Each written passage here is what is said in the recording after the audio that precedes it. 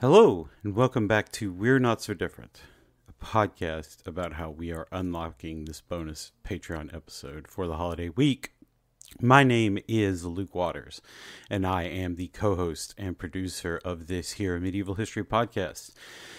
And we weren't going to do an episode this week because of the holidays and everything like that, but a new episode. But we did want to get something out for you guys. And hey, we decided to turn it into kind of an advertisement for the Patreon. So this is the episode that we're unlocking is a bonus Patreon exclusive episode we released in March.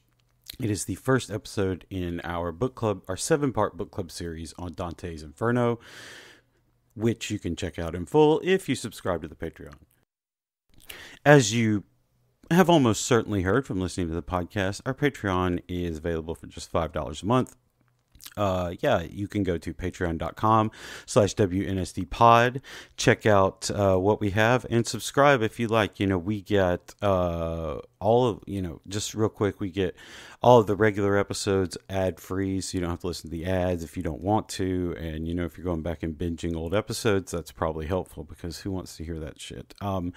You also get 2 bonus episodes every month, and those cover everything from our book club series to pop culture stuff to like current events episodes, things like that. Stuff that we don't usually cover on the main show that much, though there is, some medieval history. There's, obviously medieval history stuff and medievalism stuff in there too. You also get access to our Discord chat where you can talk with other listeners and, talk to us, and we will, show us your pets, show us your memes, complain about work, whatever you want to do. It's all good, and then of course, get to ask us questions that we answer at the beginning of podcast episodes.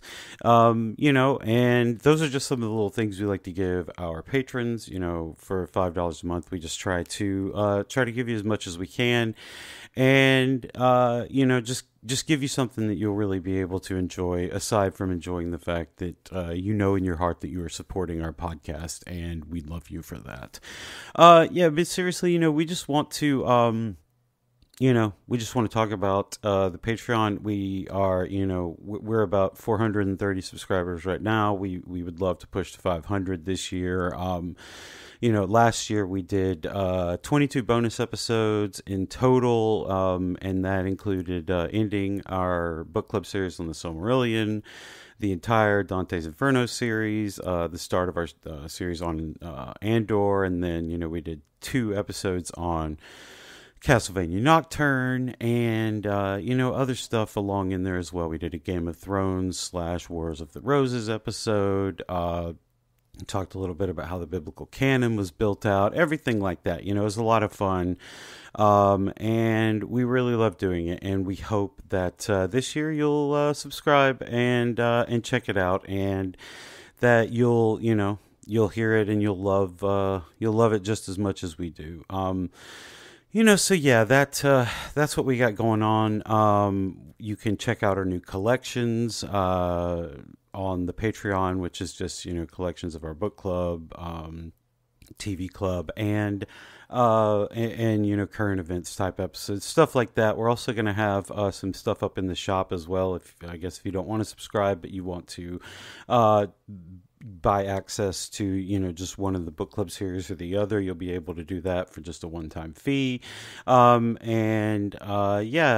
you go to our Patreon, you can check that out. It'll be, anywhere from like $8 to $10. But, that's a lot of fun, and we would, if you don't want to subscribe to the whole thing, I guess you can do this. But enough of me talking. We love doing the show. We love doing the bonus episodes. We love, our patrons and everything like that. So, if you like the show, if you want to help us keep going in the future and everything, please do subscribe. We would really appreciate it. It would help us out a lot. And it really does keep the show going because it's the thing I do in addition to all of the domestic housework. And it's one of the way Eleanor keeps the lights on for herself as well. So from both of us, Happy holidays. Thank you so much for listening in 2023. We hope you'll continue in 2024 and you'll enjoy this. There's going to be a brief delay, and then in just a second you will hear me and Eleanor doing a brief cold open, and then doing an introduction to our book club series on Dante's Inferno. So if you like this, you like Dante's Inferno, you like the Silmarillion, you like any of the other pop culture-y type shit that we do, then please, by all means, do subscribe. Patreon.com/WNSDpod. Anyway, thanks so much, guys. And yeah, we'll see you in 2024. Getting ready to fucking jam about Dante.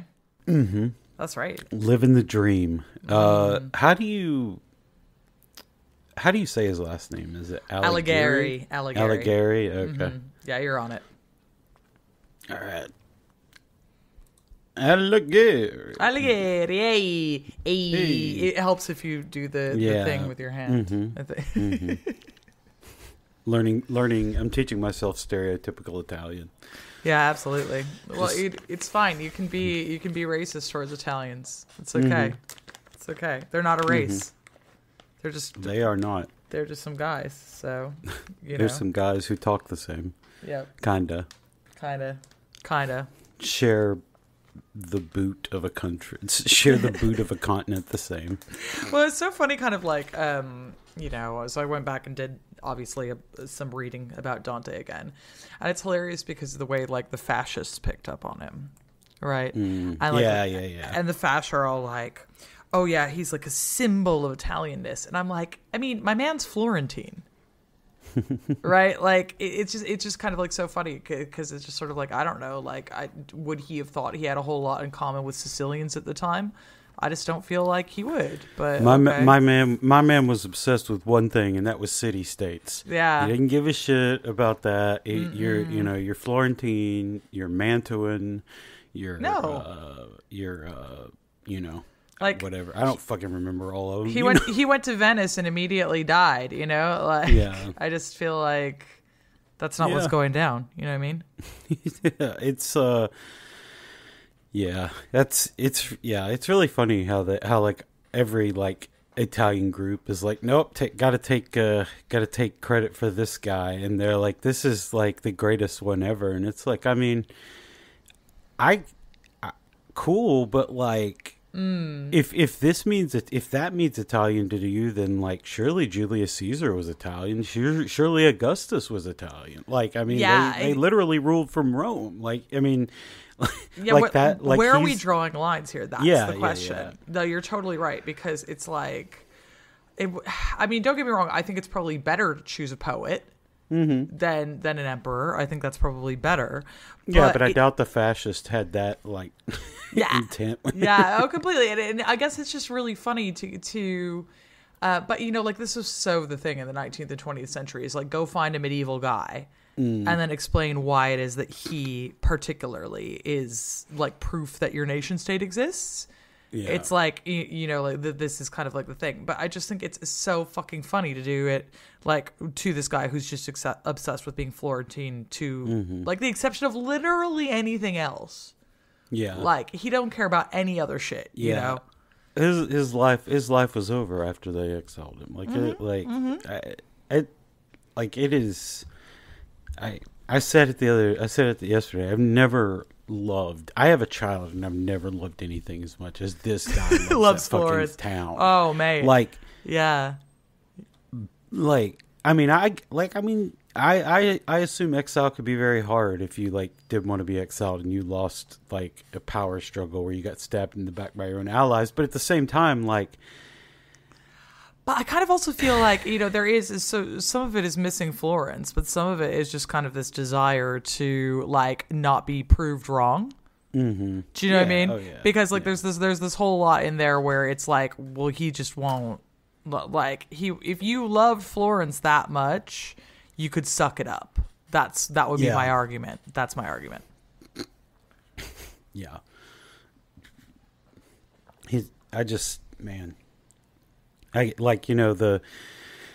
The medieval brain, very similar in some ways. Some things, no clue, man. Yeah, no fucking clue. I guess that it's like ideas of honor we don't have in the same way anymore. Yeah. I mean, like maybe kind of, but just like, you know, it's like he's going pretty samurai with that one. Yeah, I suppose. Yeah, I mean, there were plenty of people who got exiled. They all didn't make such a meal out of it as this guy. I know, right? Yeah. Like, oh, Florence. Oh, like, good God, man. All right, well, yeah. Cool. You want to talk about eternal damnation and hellfire and brimstone? Yeah, pretty much always. Yeah, let's do it. All right, 3, 2, 1.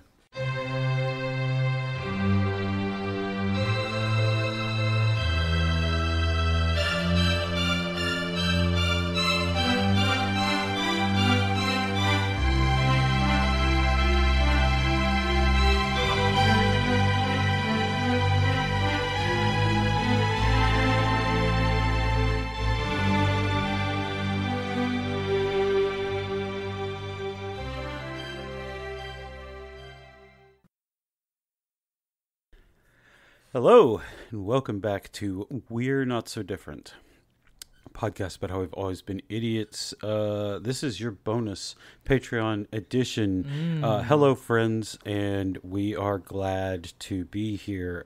Glad to talk to you. Before we get going, just a note. Next patron episode will be out next week, probably on, I guess, Friday's the 31st, so probably on the 31st.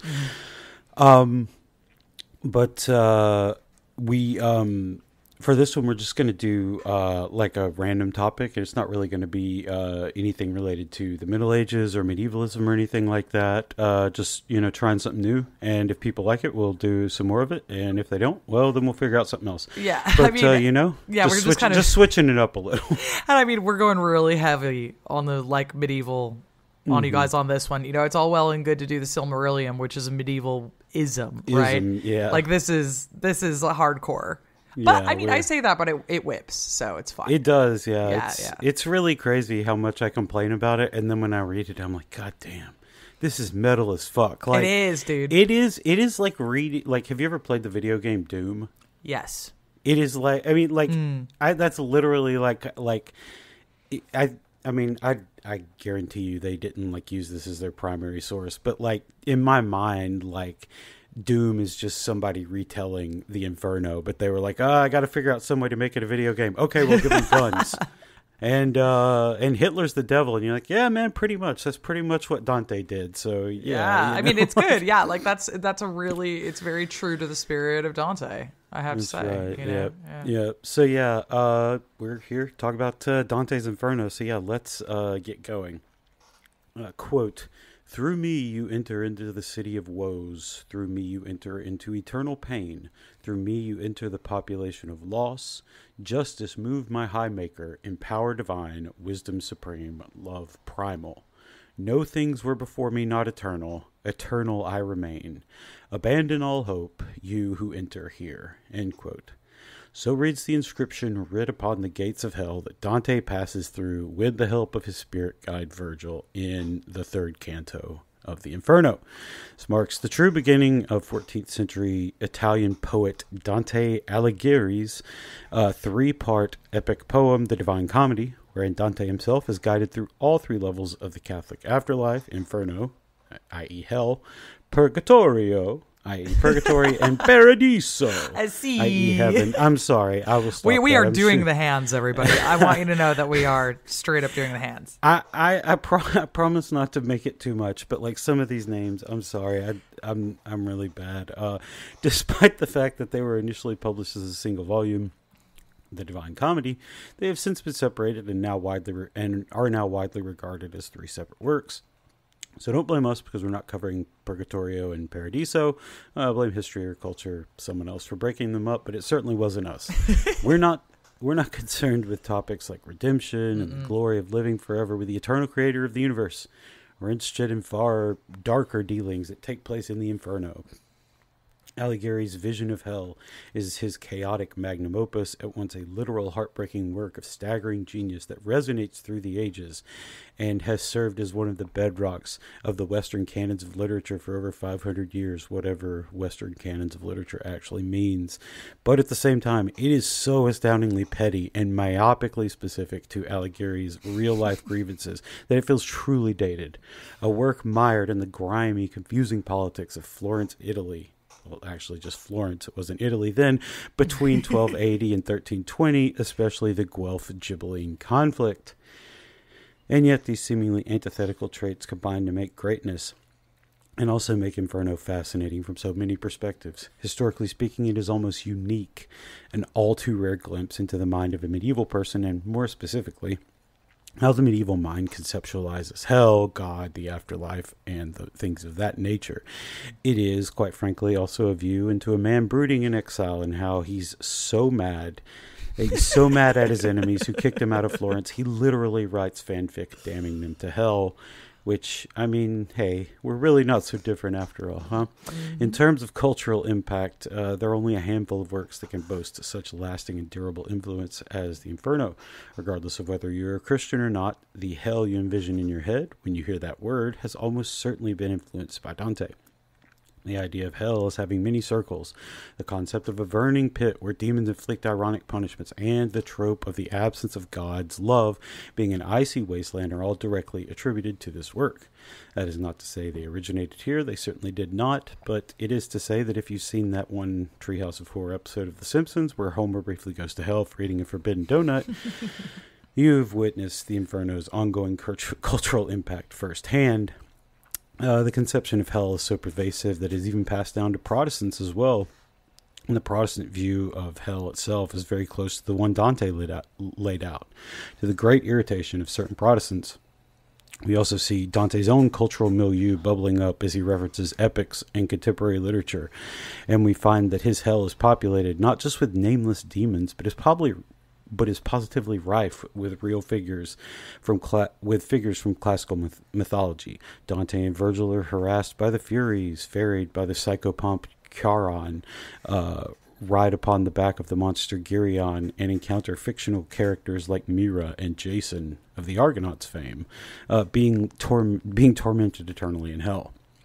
Somehow, Dante's Inferno melds all of these things together into a truly fascinating epic poem that is still interesting, even if you don't really care about all that shit, because it's a truly metal ride through hell, and who could resist that? So yeah, we're going to discuss the Inferno over the next few months, like we did with the Silmarillion in our last book club series, though we won't go so long with this one, and we'll be switching up the format a little. Seeing as I don't know who half the characters in this epic poem are supposed to be, it wouldn't feel right for me to just break down every other canto like we did with the chapters of the Silmarillion without any help. Instead, I'm going to rely on my very own Virgil to help light the path and tell me the difference between all of these goddamn Florentines. I will describe what we're seeing in each part of hell, and then we will throw it to Eleanor, who can actually help us decipher what it all means. But that will mostly be for future episodes in the series. We might get to a couple of cantos later, but don't press your luck, because most of this episode will just be introduction. Talk about Dante the person, situating him in his historical circumstances that caused him to write the Divine Comedy, and as well as the legacy of the poem Inferno itself. And don't worry if you're a bit confused by all this talk of circles and hell and stuff. We're going to go through the cosmology and layout of Dante's hell next time. Eleanor, in the meantime, Dante Alighieri, the guy. Yeah, he's a guy. For he sure. is a guy. He's definitely a guy. So the thing about Dante is that he is like a Florentine, right? So big long life where he is born in kind of like the upper echelons of Florentine society. And he was born, we think, kind of around 1265.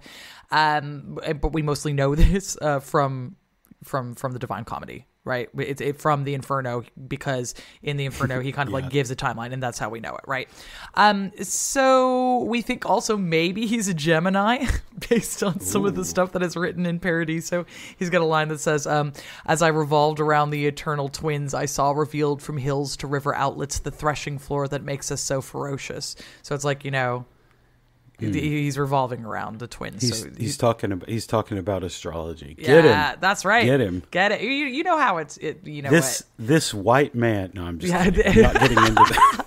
And so now, so the thing of it is, you have to understand that he comes from this particularly rich, very well connected Florentine family, and so he says at particular times that they're descended from ancient Romans, but we don't really know that because like he mentions one of his earliest relatives in Paradiso, who is Cacciaguida delle Lesi, who was kind of like probably born around 1100, right? But anyway, his family are connected to the White Guelphs. And now here's the thing, right? So you've got your Guelphs and you've got your Ghibellines, right? And the really easy way of breaking this down is to say that the Guelphs are pro-Pope and the Ghibellines are pro-Holy Roman Empire. Okay. Mm-hmm. But then the issue is that within the Guelphs, this is so much like our monastics. Yeah. It's like within the Guelphs, and by this time in the 13th century, you have two factions who are the Black Guelphs, who are like, yes, the Pope, fuck yeah. I simply love the Pope. Can't wait for the Pope to take over Florence. Let's do this right now. And the White Guelphs, which his family is a part of, who are kind of like a secret third other thing. And the White Guelphs, their kind of thing is that they are not like full-fledged, yay, Holy Roman Empire like the Ghibellines are, but what they kind of want is for the Pope to win out in this kind of battle, but then to give a lot of power back to Florence, more or less. They want like the Pope to kind of like walk back what it is that he kind of like wants to rule and what it would mean in order to rule Florence, right? So, you know, we think that like they're pretty high up in the chain for a number of reasons. But, you know, basically we know like who his mom is, or her name is Bella, and she's probably a member of the Abadi family. They're really high up. She dies when he's around 10. His dad remarries, or maybe he doesn't. Maybe she's just a concubine, but he's got a couple of half siblings.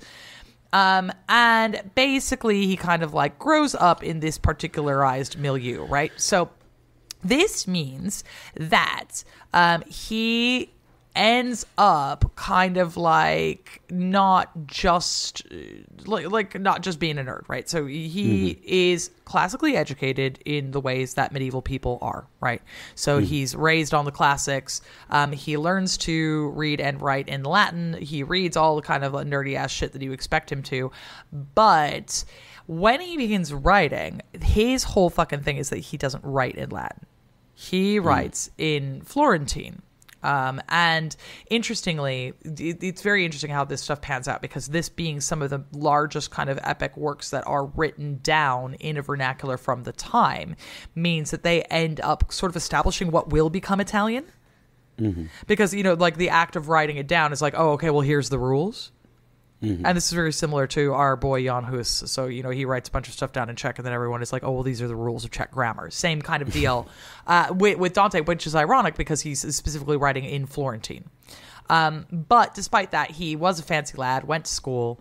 You know, Ken knows his Latin, but he just kind of thinks that you should be writing in Italian. And this is going to eventually be like a thing that, for example, Boccaccio wanks on about, or your man there, God, why can't I remember? The guy who is the poet for the failed attempt at the Roman Empire, writes all these angry letters to Charles IV.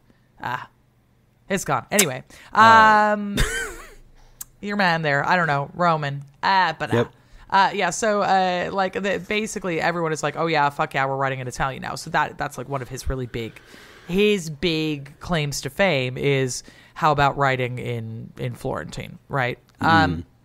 But despite the fact that he's a fucking nerd, he's also really super, super involved in like politics, right? So in particular, one of the things that's kind of important about him is that he actually fights in battles at a point in time. So he fights with the Guelph cavalry at the Battle of Campaldino in 1289. And it was kind of between the Guelphs and Ghibellines. That's interesting, right? So he's willing to kind of put his money where his mouth is in a very kind of like real sense. Yeah, which make a lot of his claims to being like, oh, I was so taken with fear. Like, man, you rode in the cavalry. I don't know what you're worried about in a scary forest. Come on, let's get it together, man. Calm down, brah. So anyway, the Guelphs win. Nice for Dante. He loves a bit of that. And so consequently, there's a kind of like reshuffling of Florentine politics at the time. One of the things that they do is they say, it's all well and good to be a fancy pants like Dante, but what are you doing for the city? And one of the things that they say is if you want to take part in public life, then what you need to do is join a guild. Because like the guilds are kind of like contributing more to the city. So he joins the Physicians and Apothecaries Guild. Not particularly sure why. I mean, books are sold in apothecaries at the time, so maybe that's part of it, but I don't really know. And then he kind of embarks on a bit of a political career in Florence. So he, for example, is one of the escorts of Charles Martel of Anjou, who visits Florence. He is kind of like, he's pretty high up in terms of city politics. He holds a number of offices. He doesn't seem to be particularly good at it, but he basically does, have a lot of varying offices, right? So that's kind of cool. So you then, while he's holding office, there's this kind of like big split between the white Guelphs and the black Guelphs. And so like first that's just kind of like along family lines and they just aren't getting along, but then they have these ideological differences. And so the blacks are much more like, popey, right? As I said. So that as a result of this, by the time all of this is going down, Pope Boniface VIII wants to like occupy Florence. Right. And he's kind of like, at Dante, because Dante is, very much saying, I don't want, a pope to do such a thing. Right.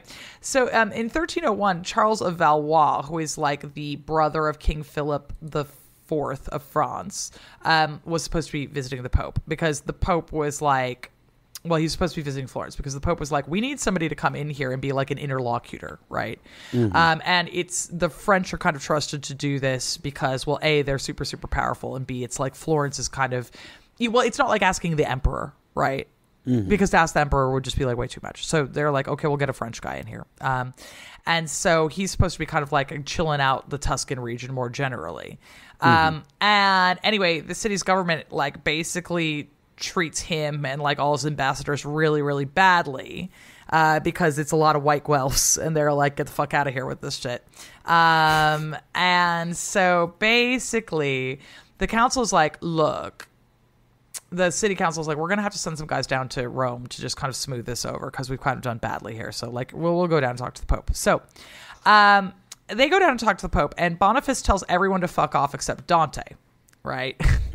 And so at the same time, Charles of Valois then rocks up into Florence with the black Guelphs, who like the white Guelphs basically like sent them all out of the city. And so like they're back and they've got a French guy with them. And they absolutely sack the fucking city, kill a lot of their enemies, do all this bad stuff. So they put in a new black Guelph government. And you can understand why the French would be backing up black Guelphs here, right? Because it's like, yeah, let's absolutely back the Pope. We don't want the empire getting any ideas, right? So basically they are like, here is Dante down in Rome and like, okay. So he's ordered to be exiled for 2 years and he has to pay like a big fine, right? And the black Guelphs are like, oh, and by the way, Dante was super corrupt and he was doing all this like financial bad business while he was kind of supposed to be serving as a prior for Florence, which is kind of like as high as you could get in the Florentine government, which is why he got sent down to Rome in the first place, right? So anyway, he is in Rome until like 1302 because the Pope was like, I suggest you stay here. But hilariously, at the same time, the Black Wolves are like, well, since you won't come back, like and pay your fine and everything, then you're actually just fucking around, right? So really caught between a rock and a hard place here. Yeah, like it's really fucked up, right? So anyway, Dante's like, I'm not going to pay your fine because I didn't do anything wrong. I mean, did he do something wrong? I don't know, but he says he didn't do anything wrong. I mean, it seems like they were just just working out city politics the way they worked them out. It's no more wrong than I mean. Maybe, I don't know. Yeah, it's like, I define what wrong is. I don't know, man. Like, we're doing military coups at this point in time, so, like, whatever, right? So he's like, I didn't do anything wrong, and also, you took all my stuff, right? Because, like, they seized all his property in Florence, right? And they were like, okay, well, that is it. You are condemned to perpetual exile now, right? And they're like, and that meant that if he went back to Florence and he didn't pay the fine, then he could have been burned at the stake. And hilariously, in the course of of trying to get all these things right, I found out that in 2008, Florence suspended Dante's sentence. Mm-hmm. They were like, he can come back. Yeah, you can come back when you want to, bro. It's fine. So he starts wandering around. He's living kind of like he's very many people's house guests. He's kind of like doing the thing that I would like to do with my life, which is that he goes and lives with varying rich people. Like he's kind of like the house guest. He's the Cato Kalin of, there's a 90s reference for you of the medieval world. So like he tries various times to back particularized white wealth schemes but they all fail. And he kind of bounces around. He ends up spending a lot of time in Verona. But then maybe he lived in Lucca for a while, things like this. So he's kind of bouncing around and he's writing. And so basically one of the things he does because he's not doing politics anymore is he reads up on a lot more philosophy. He reads up on a lot more literature. And this kind of helps deepen his own writings, right? So basically we know that he's kind of bouncing around. And in 1310 or so, the Holy Roman Emperor Henry VII of Luxembourg goes into Italy.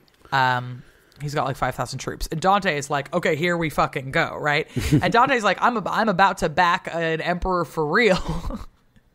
Because he's all like, oh, you're the new Charlemagne. You could make the Holy Roman Emperor the title be more important again. AKA, could you bring it back down to the Italian peninsula? That'd be great, right? Mm-hmm. And also, could you kill my enemies, the Black Welfs, right? So, and if you don't mind, if you have time after you become the universal monarch, yeah, that'd be good. It would be nice, right?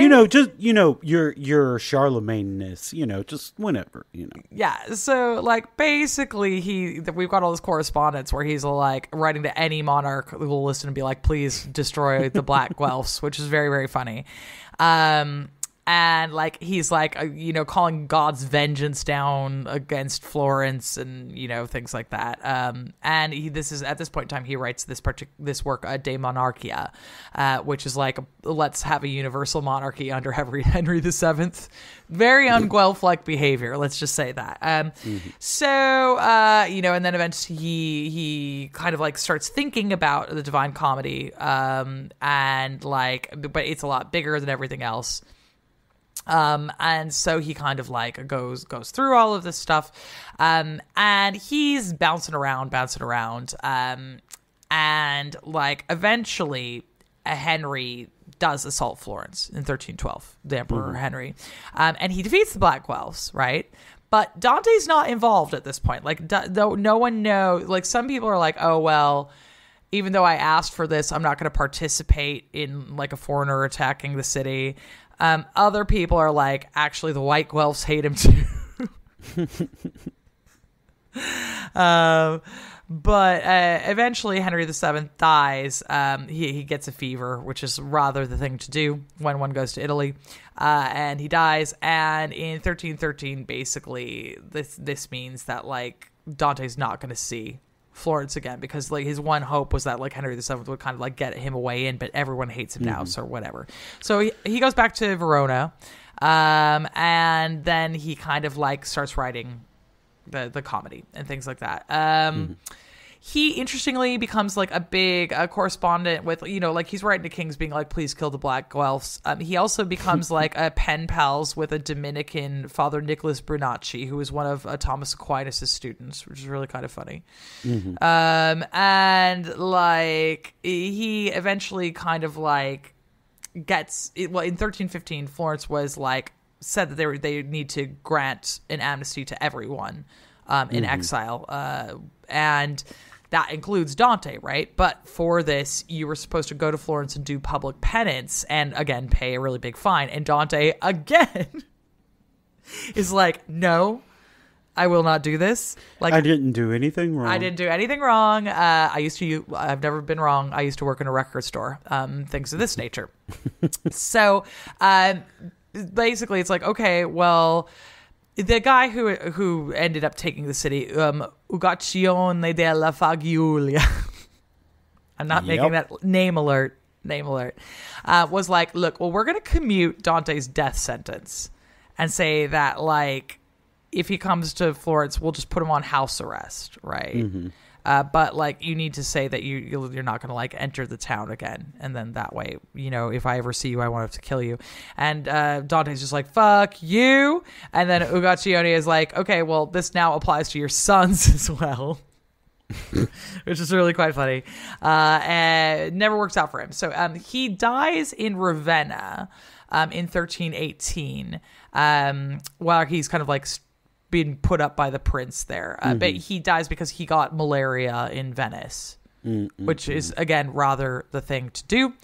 He gets buried in a church in Ravenna. And hilariously, there's kind of like this back and forth now because the Florentines want his bones back. And in Ravenna, they're like, get fucked. With these bones are ours. That's what's up. And like they've built this like absolutely ridiculous kind of over the top 19th century tomb for him in Florence that is empty. And like over in Ravenna, they like are hiding his bones, making sure that like nobody steals them. They're doing and then like maybe the fascists wanted to like find his bones and like do things with him. But also there was at a point in time one of the popes got mad at him, John the 22nd, in like 1329, so not that long after he's dead. He decides that De Monarchia is heretical, and he's like, I'm going to find those bones and burn his bones at the stake. Which is very funny. So it's just like, what a thing to do. What a 14th century thing to do. It's like, don't you have bigger problems? Like, we're just coming through the Great Famine, and you're focusing on like burning someone's bones at the stake. But anyway, it doesn't happen. So yeah, that's kind of like a very quick pressy of him, right? Like, he's a very interesting person. His particular grievances are so specific and funny to me, and the fact that they were like, "You can come back, kinda," and he was like, "No."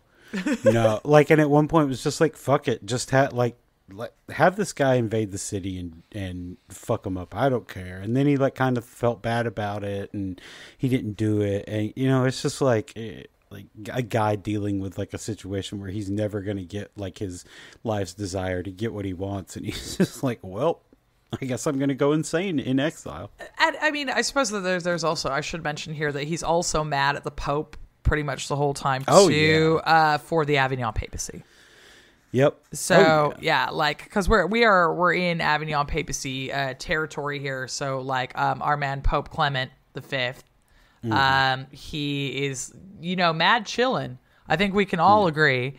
He's absolutely mad chillin' from about I guess when did they move open over there? I think 1305, and basically he is apoplectic about this, and I'm like, homie, you are Florentine, like, calm it down. But so he's also just like talking mad shit about popes the whole time too. So it's like you can see why he goes crazy and is kind of like, I really want the Holy Roman Emperor to step in here. Yeah. Which is the thing he fought completely against in the battle of, what was it, whatever. Yeah, battle was in Campinola. Yeah, 1289. yeah. Like, and it's kind of like now at this point in time, he's just completely changed, and it's just because, politics is wild in the 13th and 14th centuries. What can I say? Yeah. It's the like the cultural back and forth, or the back and forth between like stuff about his bones, is very funny. His bones have been like secreted away a few times into like separate coffins. The coffin for one point in the 1800s, the coffin that had his bones was lost for like 55 years, and then some guy found it like with a note on top of it that just said Dante Alighieri's bones. Like there's just like a just put a post-it on there. Yeah, you're just working down in the, whatever the rectory or priory or whatever it is, and you go down there and there's just like a thing like, oh, that's where we put one skeleton of like the greatest Catholic poet of them all. I love it. It's like, okay. And then they dug his bones up during World War II because they didn't want them bombed. But weirdly, they dug them up and just moved them to like a garden. Yeah. They didn't move them like under another building or something like that. They were like, nope, just throwing them under the bell peppers, I guess. I don't know if you grow bell peppers in Italy. I don't care. I'm sure you probably I think can. you can. Yeah, it's very it's warm. The climate is very good there. Yeah. And Eleanor mentioned, but like Florence has been like so thirsty to bring this guy back that man.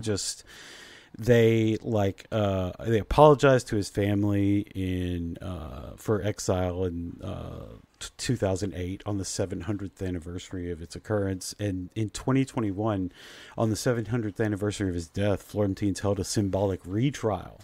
What? Dante was posthumously cleared of any and all crimes against the city, and his exile was rescinded. So thankfully now, zombie Dante can rise from the grave and return from whence he came. He's like, yeah, man, I love that too, because it's like, so he's legally right now, Yeah. Like, I absolutely love that for him. He would have been very happy for that to happen. Now he can come back in full honors, and instead he just went down just absolutely shitting on Florence. And you know what? Good for him, because that kind of spite, can get you through a lot. And good for him. I know, right? It's like spite is really like, spite is 100% his prime motivator. Oh, yeah. I would say that about Dante. So yeah. mad. He's mad. He's the biggest hater in the fucking world. Hate. Like, so, and then of course, in addition to the historical context, you've also got the cultural impact. And so, before we talk about it generally, I just wanted to get your perspective as a medievalist. Like, what is the lasting impact of his work? Like, on the study of the medieval and, the medieval mindset, I guess. Yeah, I suppose the thing about Dante that is so useful to us is that he is really kind of showing you what, the wall dressings of the medieval imagination are. Right. So he's got, the good, solid classical education that you would absolutely expect of someone of his, stature. And he has got like the ability to reference, Virgil and Homer and all of these things. And in many ways, like one of the ways to look at the Divine Comedy is it's kind of like a new retelling, like in the way that like Homeric literature does the Odyssey, or the Aeneid, which is what Virgil wrote. He's kind of doing his own version of this. He's doing his own epic version, because when Virgil does the Aeneid, he's very markedly building up from the Odyssey. And things like that. So he's making a conscious decision to make a new and more updated version of these things. And that's kind of what Dante is doing now. So he's like, okay, well, but we're setting it within the Christian cosmos, and here's how we're going to anchor these things. So it's really useful to us because it shows us kind of how people square this circle of like being constantly obsessed with thinkers from the ancient past, but also, they're Christian, they're Catholic, right? So how do you kind of like bring those things together? And the answer is you just kind of shake them up and go with it, right? So they just do not care in ways that we kind of think that they might, right? People. She says hi. Hello. What's up? Sorry. That's okay. That's a good thing. I love to do that. Yep. So you know, this is the thing I get asked about all the time. It's like, oh, well, there's this kind of assumption, you know, about the church cops and how like everything was just always only religious. And it's like, well, actually half of what's going on is classical for medieval people. If what we're talking about is how you make their world, and people just don't understand how you square that circle. And the answer is like pretty easily. They're just like, yeah, whatever. I don't care. Like, don't matter to me, right? Like, Yeah. it's perfectly possible to do these things, you know, much in the way that, like, you know, Greek mythology still really impacts our own imaginations, you know, even if we are, you know, whatever religion is we are now, or secular, right? Like, it's just kind of a part of what's in there. So Dante is really useful to us because he shows that you can be all these things at once. Right. I sometimes get absolutely wound the fuck up because some cunts will call him Renaissance. And I'm just like, well, then the Renaissance is completely fucking meaningless. I'm like, my man was born in the 13th century. Why don't you calm the fuck down real quick? Like, that's a long ass Renaissance. Why don't you just like chill it down? Okay. And it's kind of stupid. People go, oh, but he wrote in the vernacular. Well, French people did too. Right. And like this is one of his influences was like all of the French kind of lyrical and courtly love poetry. And he's kind of like, oh, well, if French people can do it, why can't we? Yeah. So, you know, like just calm down about vernacular literature. My God. Yeah. That's what I'd say. Yeah. Yeah. I don't have any specific grievances against the Renaissance, but you know, I do. I'm here. I'm here for it. I'm here for it. So, you know, speaking of all that stuff, how did the Inferno become, you know, one of the classics? You know, one of those just like parts of like the liberal arts education that you just have to encounter. It's just really fucking good, isn't it? Yeah, it's pretty fucking good. I mean, that is genuinely part of it. It very much takes the medieval world by storm. Everyone's fucking freaking out. They're like, I love this shit, right? Because again, it does that thing. It's like it's world building, right? So he builds out this universe that is instantly recognizable but new at the same time.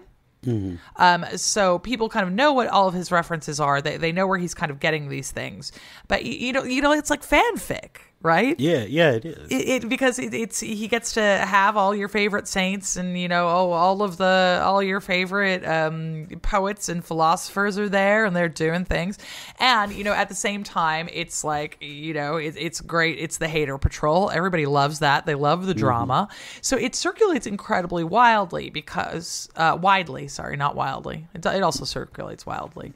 But it circulates really widely, even though it's written in Italian, because everyone is all like, oh shit, this is really exciting, right? And you get translations, you get all sorts of things that kind of go on.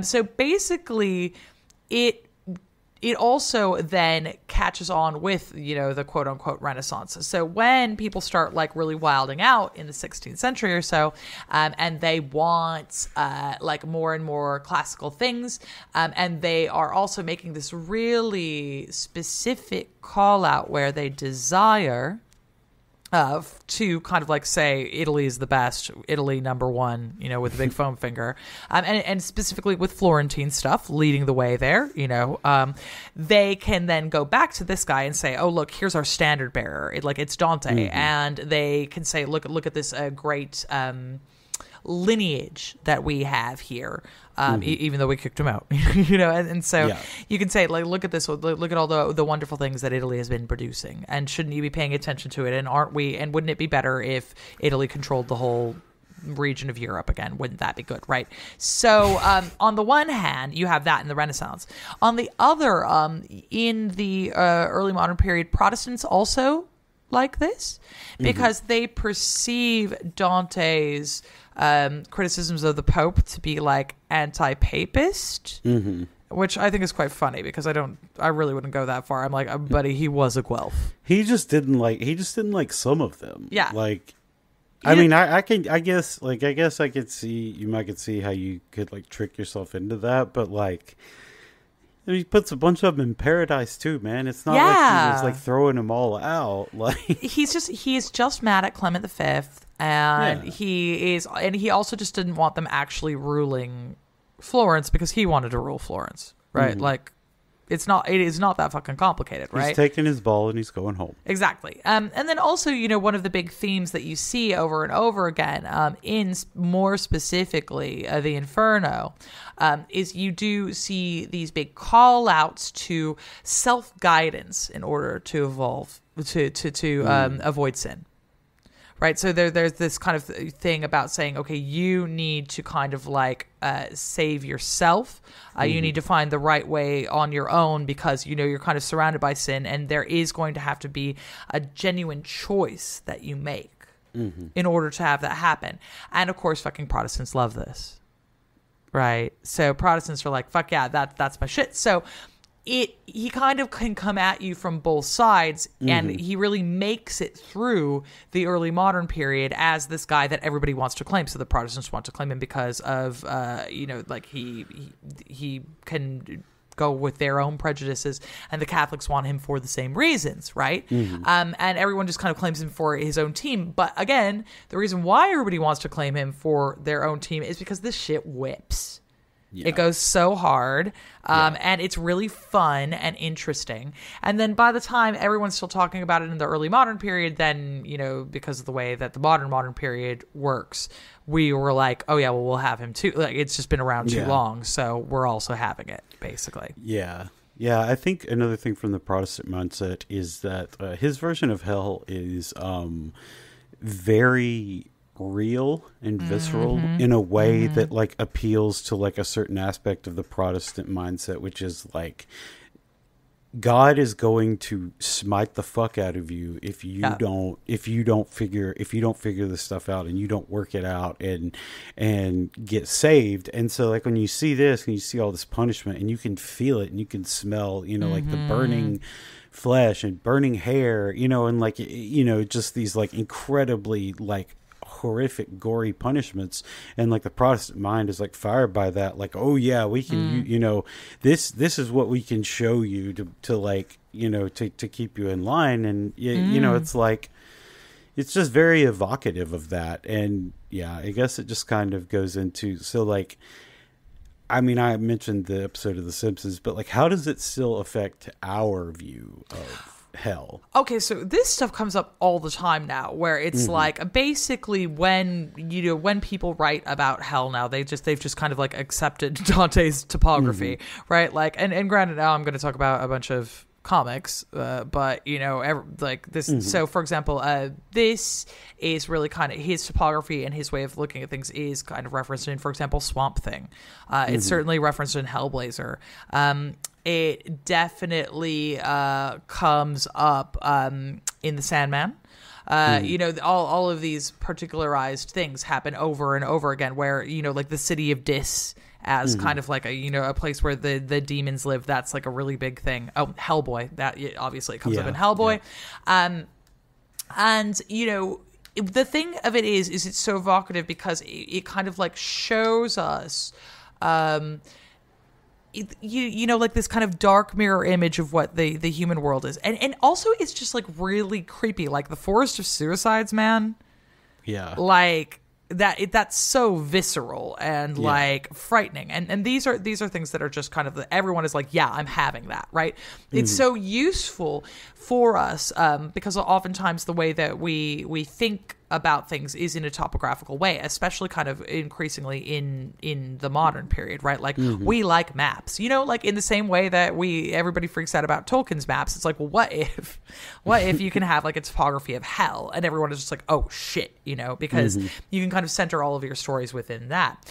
And it's more fun than just kind of like, yeah, there's a lake of fire. Right. Yeah. Like it's kind of sorting it out so that it's not just like chaos allows the imagination of those who are kind of reading and those who are writing later to kind of like really expand on these things. So, the gates of hell are very much something that we have kind of taken on 100%, 100%. And, even now, like if we want to talk about how we think a group of people are particularly bad, we'll say that they're in there's a circle in hell for them, right? Like this is how much it's kind of like leached into things, and that's because it whips.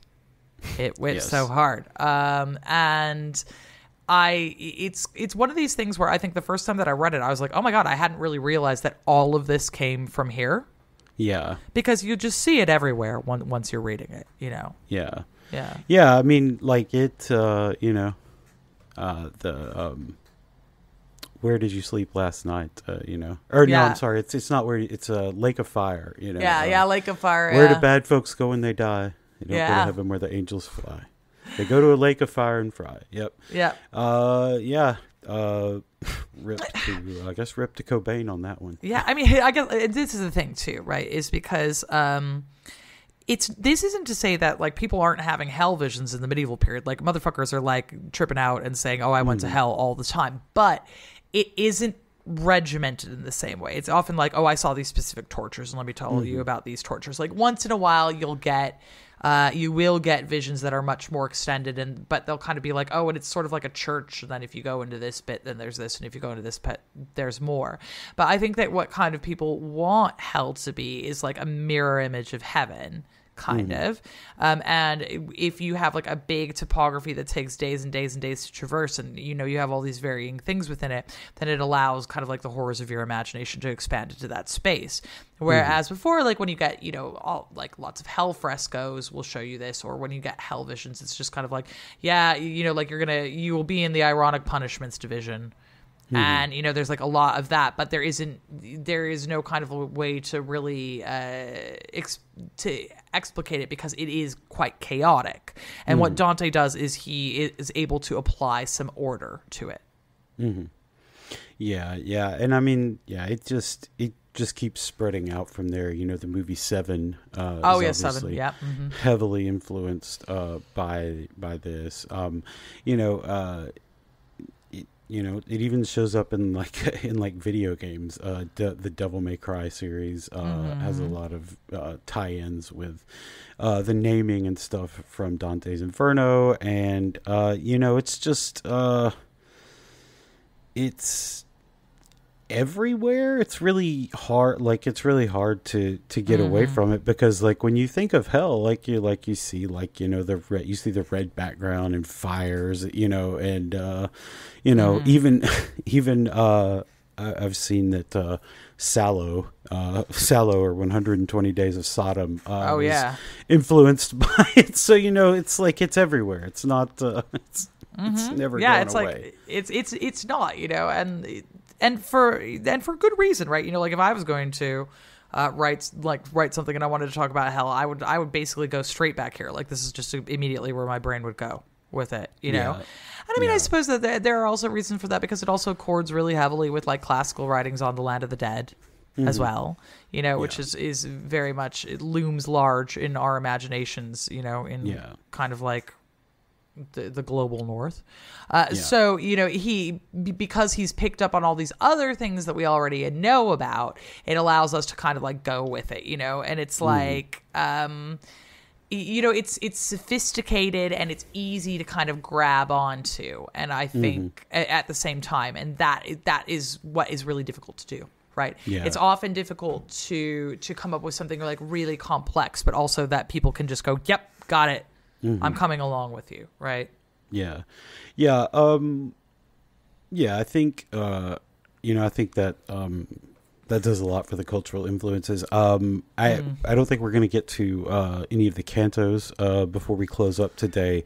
But, before we go, Eleanor, how should we view the work broadly?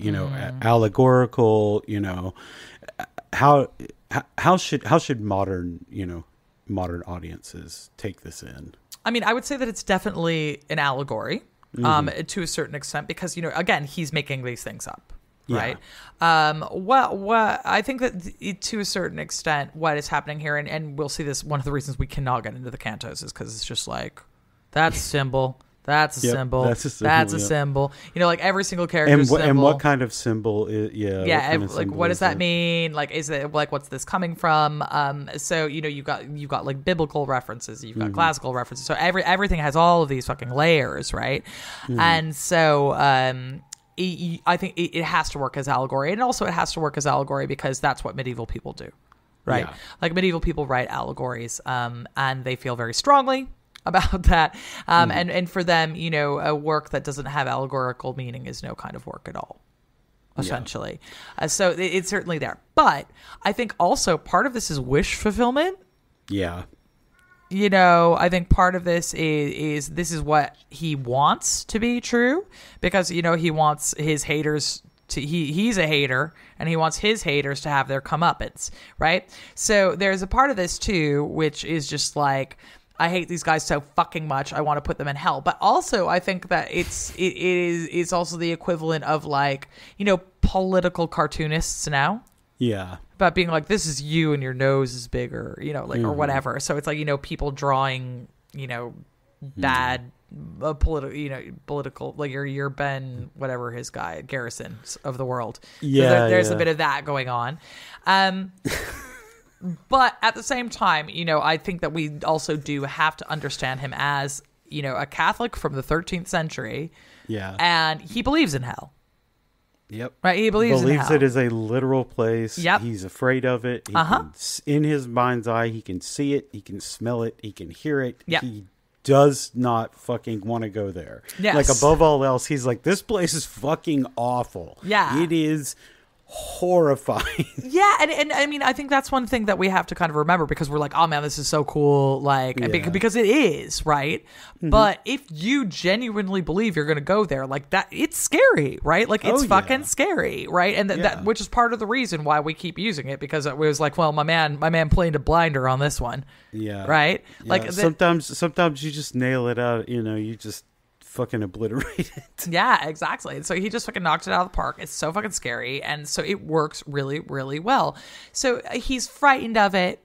It is an allegory, but it's also like, a little bit of, well, I really hope my haters are seething right now in a lake of fire. Like, that would be great. Yeah. I saw a meme. I'll post it on Twitter, but it's like Dante and he's like holding up. He's like, haha.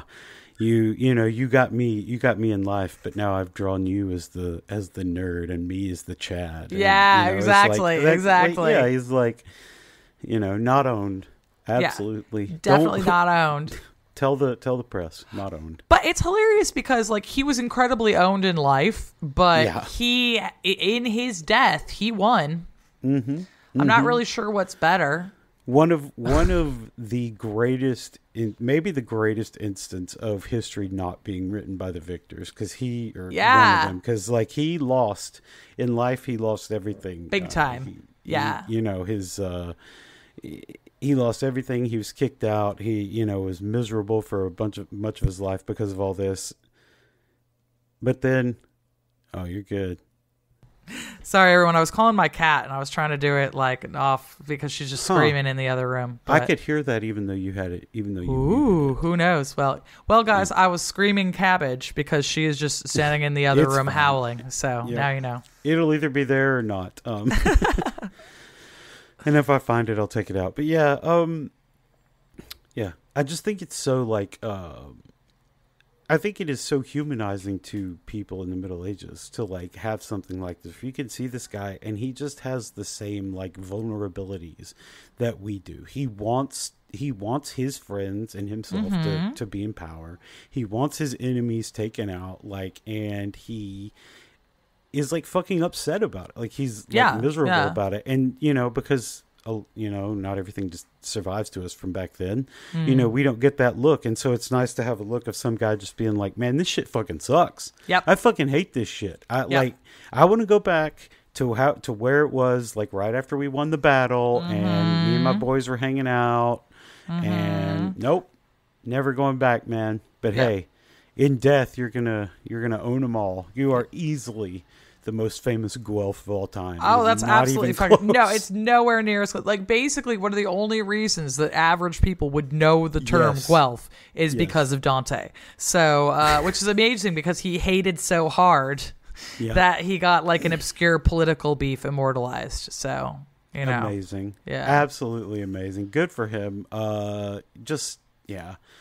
Just great. We'll get into it next month. We'll go through a few of the first cantos, including Dante being lost in the woods, Virgil talking about Dante's childhood sweetheart who I have so much to say about obsession. that. Yeah. Yeah, we'll talk about Beatrice and how she wasn't his wife. Nope. Who he had kids with.